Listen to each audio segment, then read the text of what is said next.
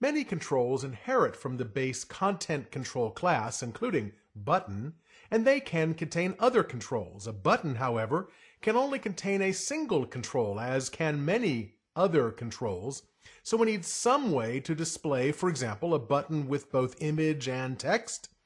It can be done.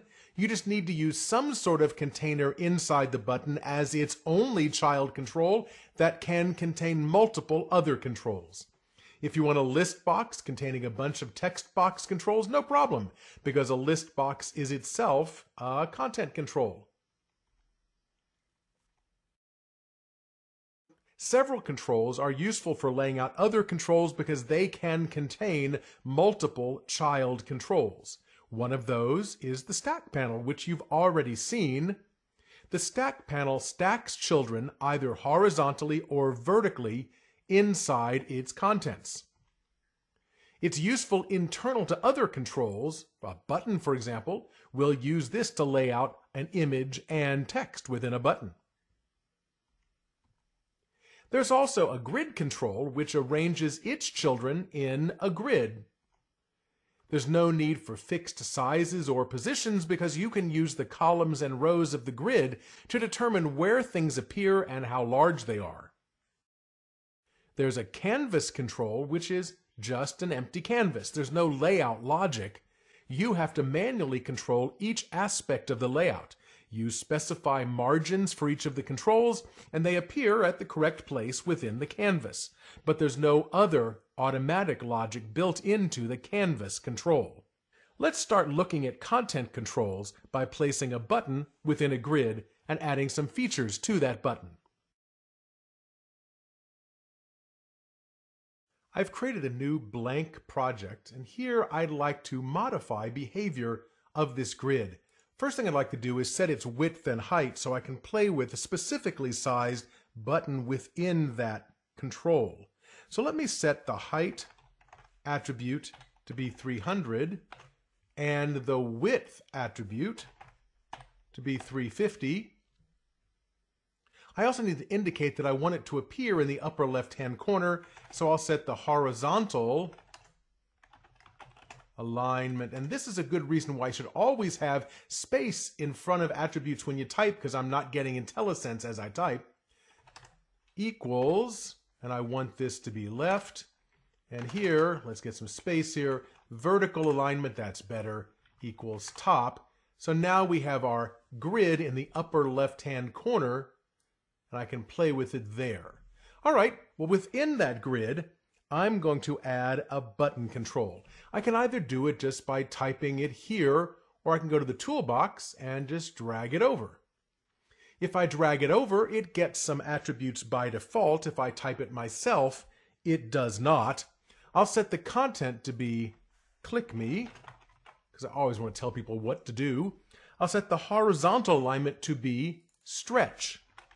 If I set it to stretch, it fills the entire width, except if I have a margin, and the margin here is 142 on the left, and it stretches to fill the rest. I'll just set the margin to be 15 all the way around, so it gives me a margin on all sides.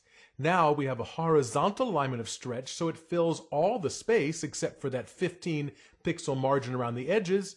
Let's make the vertical alignment be stretch as well, and now the button fills all of the available space. If we look at the markup, it should look something like this, and if I want to add a name attribute, I can do that as well. I'll call it demo button. There we are. And to match other examples I've done, I'm going to go to the Solution Explorer and go to app.xaml and make this have a light theme. There we go. Let's shut everything down. Let's see if it redraws itself without having to quit and restart. There we go. It seems to have redrawn that designer just fine without having to reload the project.